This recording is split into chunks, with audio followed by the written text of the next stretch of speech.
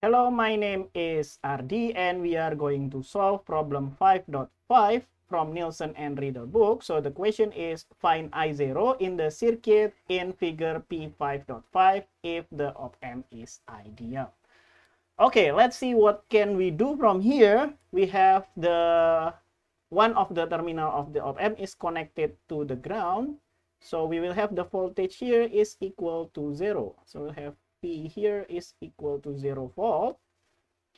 And because the voltage in the two terminal of the op-amp is the same, so here we also have 0 volt here. So maybe let's name that as VA. And we take a note that VA is equal to 0 volt.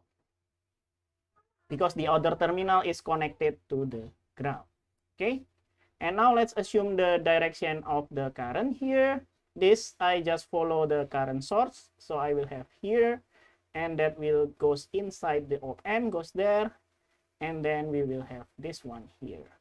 And for this one, I will name this node here as V0.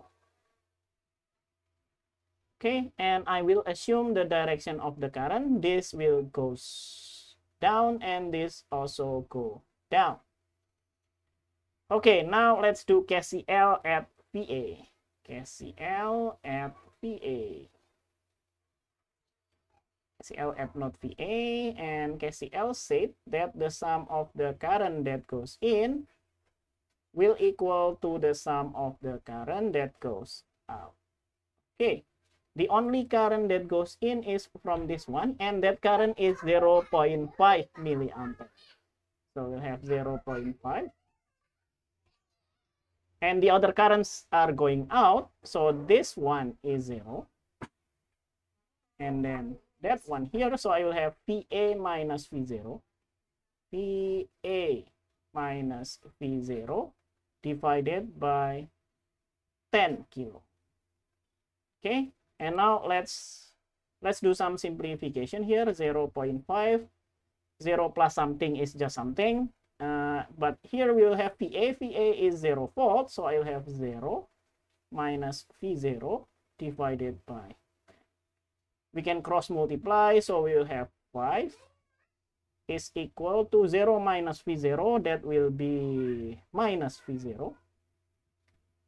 And therefore, we will have V0 is equal to minus 5 volt. Okay. That is V0, but we are asked about I0. Okay, let's do I0. Finding I0. Makan belum sekarang, Bapak.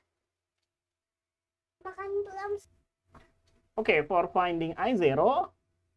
Okay, what is I0? I0 is just V0 divided by the resistance here. Okay, we can derive I0 by the Ohm's law. So we'll have I0 is V0 minus 0. V0 minus 0 divided by the resistance between them. So the resistance between this and this is 5 kilo ohm.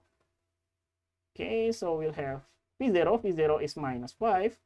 So I'll have minus 5 minus 0 divided by 5.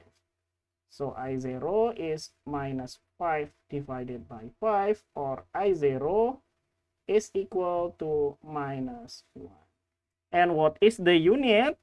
The unit, remember that V0 is in volt and 5 is in kilo ohm. So our unit is milliampere, because volt divided by kilo ohm is just milliampere.